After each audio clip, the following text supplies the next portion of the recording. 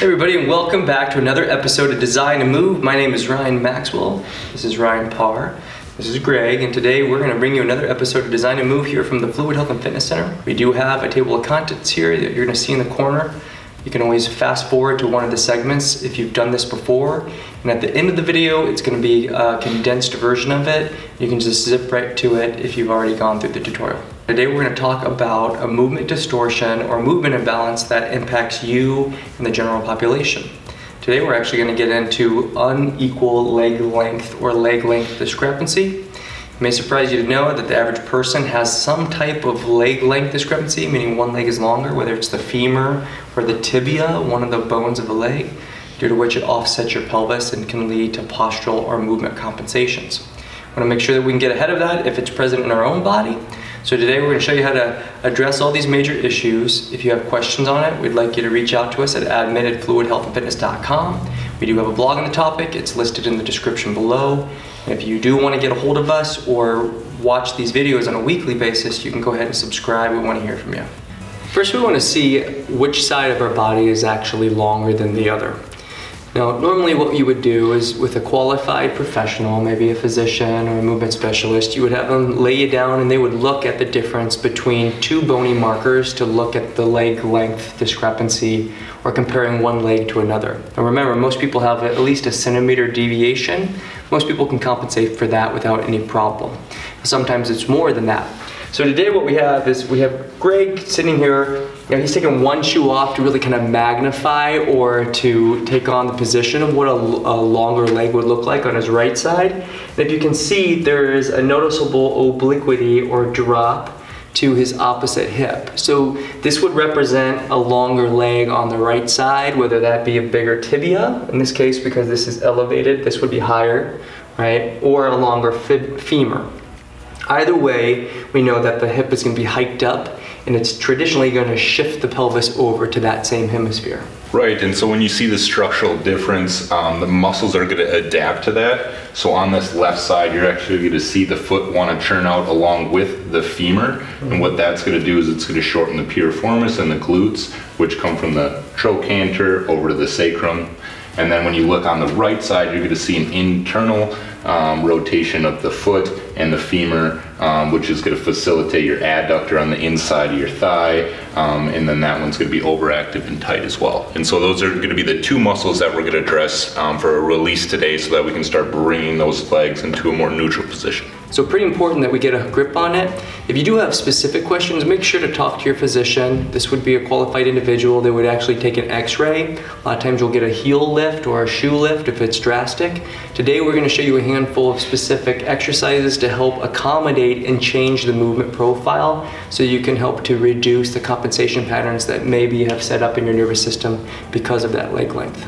So on that, let's get actually to our release strategies. We're going to get Greg on the table. Let's get started. The first muscle we're going to target is the adductor group.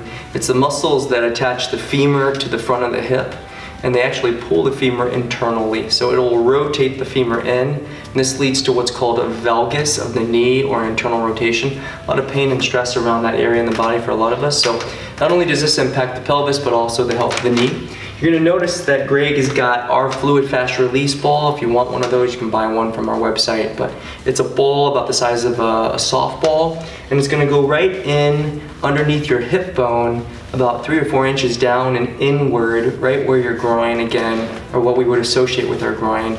Our short fibers of our adductors, we're going to attach from the femur up to the hip. So he's putting pressure on that. Now remember, the muscles rotate the femur inward.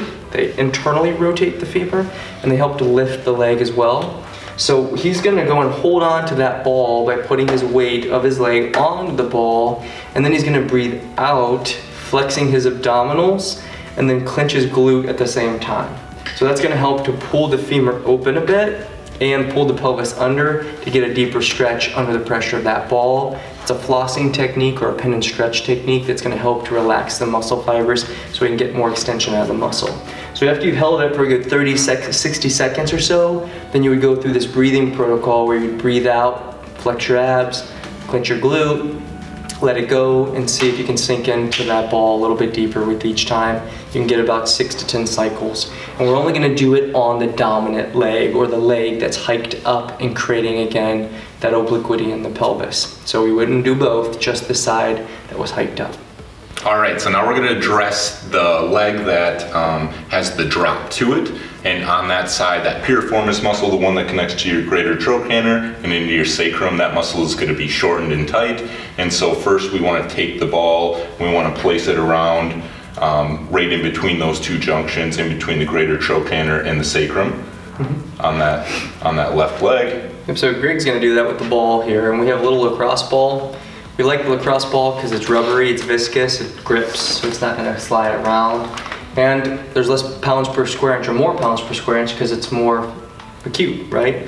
So the ball is gonna go in through the glutes, which again are a big muscle group. The piriformis lays underneath of it, so we gotta get underneath the glute and into that piriformis. In order to do that, he's gonna get his legs into a position where he's gonna actually flex through the femur. That's gonna stretch the butt out, right? You can see his face, you know, he's kind of grimacing here. It's a painful one, you're gonna feel it. Now, a couple quick things. You don't want it to be so painful that your body guards and you clench. And if that goes on, this knee's gonna wanna kick out. You're gonna wanna rotate it outward. And two, you may feel it as tingling down the leg. If you're pushing too far on the sciatica nerve that lays underneath that piriformis, again, you might be pissing it off and actually doing more harm than good. So if you feel that, lay off of it or adjust to a different spot, right? So once he's on the muscle for about a minute or so, remember we're using isolated tension in that area acutely until the muscle likes to relax. This is a nervous system release first. And then what are we doing? Then from there, you want to make sure that you're actually putting a stretch on that muscle. So we're going to bring the knee into flexion and adduction, which is going to be the opposing movement of that muscle. And then you're going to floss through that muscle for the rest of the 60 to 90 seconds to facilitate a better release on the piriformis muscle. Yeah. So once you get through that, you'll notice that your leg should be able to get further and further across the body, so you'll be able to internally rotate. And you can kind of see how these hemispheres work against each other. Right? We targeted the groin that pulls the femur in. Now we're actually targeting the piriformis that restricts the femur from rotating in on the opposite hemisphere. So we're balancing out these torsion relationships that help to stabilize the pelvis and then the legs inside the sockets of the pelvis. Okay, good job, Greg. Thank you for that. On that note, we've gotten through our release, so now we want to go into the muscles that are traditionally underactive, the ones that aren't supporting the body, so that we can reset these muscle relationships and get everything to stay balanced around the major joint centers. Let's get right to it. The first exercise that we're going to do is a muscle activation targeting the QL and extensor muscles on the side of the body or hemisphere that's dropped. So if my leg was longer on my right side, my left would be down. So we're going to work the muscles that help to pull the pelvis up and bring that pelvis up to a neutral horizontal alignment. So Greg is using a pull here to give him a little bit of more added support so he doesn't have to rely so much on his glute medius on the right side. Again, a traditionally underactive muscle group, but we're going to give him a little heads up so he can work up to doing this as a balance without the additional help with that base of support. All right. So essentially he's going to hold on to that pole, he's going to hike his hip up. So he's going to arch his back out subtly, shift his weight to his right leg, and then lift his hip up. Now at the same time, our goal is not to let that leg dump in. We just talked about releasing the muscle groups that pull that femur in. So if you notice that your femur is starting to rotate inward or the foot starts to rotate out, you may want to readjust and try to reduce the range of motion or maybe brace yourself a little more. So let's go ahead and give him a little example of what it looks like. He's lifting that pelvis up and compressing. So he's bringing the pelvis closer to his rib cage. Lift and back down. Lift and back down. Now, as you get more familiar with the movement, you feel more comfortable, what you're going to want to do is try to lift it up, hold it ascended, and then keep it there for 3 seconds, and then slowly let it come down. You'll notice on the hemisphere that's normally longer on that femur or that tibia, your hip might want to dump out. If you feel that, again, keep your glute flexed. So try to keep your butt flexed on that hemisphere, hold it in a contracted state, and then let the opposite hemisphere drop down. Okay, we're gonna do that for about 20 repetitions. If you're holding it for 3 seconds, letting it come down for 4, it's a pretty lengthy period of time. You're looking at a couple minutes at least. And if you start to see that your posture starts to break down, go ahead and stop. We want to work to the point of your body not being able to facilitate the movement cleanly. So if you're seeing that, give yourself a minute recovery and then go after it again. Ideally, we want to see at least 2 sets of about 2 minutes of time under tension with that isometric hold at the top of the flexion, and then let the muscle slowly let the pelvis drop down so you can start working with the elements of gravity. Okay? So once you're done with that, we're going to move into our next position, still focusing on that deficient or smaller leg, and that'll bring us into our next balance position. So let's get right to it. Next exercise is a single leg balance on the left leg with a focus on adduction of the femur into the midline of the body. So if we recognize that the hip is naturally ascended or hiked up on one side, the other hemisphere likes to drop and externally open. So if we're braced on that leg, like in mid-stanza gait, it has a tendency to want to rotate open, or the pelvis will want to swing open, and that's actually something that's going to distort the way the femur rides in the socket of the pelvis. So we want to learn how to get it balanced and get that femur right back into the midline of the body. So in order to do that, we're in a single leg balance on the left side. Greg's going to show you how to do this here, and as I'm now narrating this, he can go ahead and get started with it. But essentially what we're looking at is the level of the hip line and the front of the hip bones. They're called your ASIS. They should be neutral. We don't want to see a lot of rotation or hiking in either of them. They should be neutral the entire time.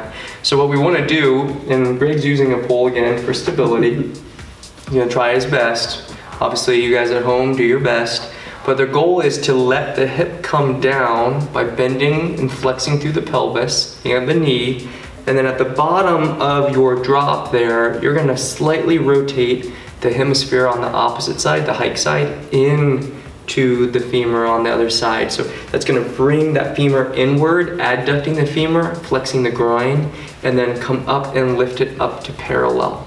So as you come up out of it, you're only gonna lift the hip up, push through the knee and the hip till you get to a parallel position at the top of that hip extension, and then come back down. Now, just like the first activation technique, we want to make sure that we're controlling it against gravity. So he's going to go down to a count of about 3 or 4, hold the pressure for a couple seconds, and then come up for a count of 1 or 2. Now again, the goal here is not to let the hip rotate inward excessively, and not to let the knee dump in too much, and again, not to let the pelvis rotate out. So you want to make sure that the hip line stays neutral the entire time. You'd start with a couple sets again, 2 sets of 20 repetitions. Give yourself about a minute in between to recover, and if you can't do it cleanly for those 20 reps, build up to it, and in no time you'll be able to maintain the position. Once again, keep the hips nice and neutral the entire time. For our last movement, we're going to be targeting his hip flexors and groin and abdominals all at once. So up to this point, what we've done is reduce the pressure relationships around the traditionally overactive muscles from that hip hike. Again, we talked about the groin on the dominant side, or the hiked ascended side, and again, the piriformis on the drop side. We activated the muscles that were responsible for holding the pelvis up on the hemisphere that was dropped, and then we activated the muscles that pulled that femur internally as it would come through in a gait cycle. Now we want to overload it in isolation, having Greg here in a horizontal position. So to do that, you're going to need a couple pound band. This is a pretty light exercise band. You can get these at any fitness store, or you can order from us online. But the bottom line is that the band is out at a diagonal angle from medial to lateral, away from the body, slightly away. It's going to provide some dynamic tension so that when Greg comes up through his hip flexion, it's going to pull the leg out into abduction and external rotation. He's going to have to fight against that and adduct. That means bring the weight towards the center of the body and internally rotate to fight against that dynamic force. Okay, so again, the resistance is here. He's creating the force through his groin, and again, the obliques and abdominals to support his lumbopelvic as he goes through. So on that note, he's gonna get set up. Lower back's gonna be in contact with the ground. We're gonna make sure that those hip bones are again equal to each other the whole time. He's gonna breathe in and lift that leg up with the knee in extension. So go ahead and lift it up, Greg. Gonna breathe in as he comes across. Hold and fight against that tension, and then breathe out. By actively breathing out, you're flexing your abdominals. It's going to help to support through pelvis as he lets the leg down so that the hip wouldn't drop down with it. Again, we're trying to make sure that those hips stay stationary as he moves through the leg. So go ahead and breathe in. He's coming up with it as he breathes in. Make sure that the knees are staying inside the hip line. Breathing out, flexing the abdominals as the leg comes down. And once again, getting a chance to target the groin muscles, the flexors in the front of the hip, and again, the abdominals and obliques that are helping to stabilize the pelvis. One more time, we would do this strength movement for 2 sets of 20 repetitions. Just like the first 2 strength exercises, we want to overload your type 1 stabilizer muscle fibers, keeping all your joint centers in the right position and making sure that we're tracking the leg or appendage in that nice neutral alignment within your hip angle, or what's called your Q angle, which should be about 7 to 10 degrees from the center of your ankle to the center of your hip up at the pelvis. Okay, good job, Greg. So one more time, 2 sets of 20. Give yourself a nice slow eccentric extension of that leg, meaning you're bringing your leg down. Make sure you don't let your hip rotate. If at any time you start to see the toe rotate out, you start to see the hip rotate open, or the pelvis starts to drop down, these are all indicators that you're losing control of your inner core or intrinsic core.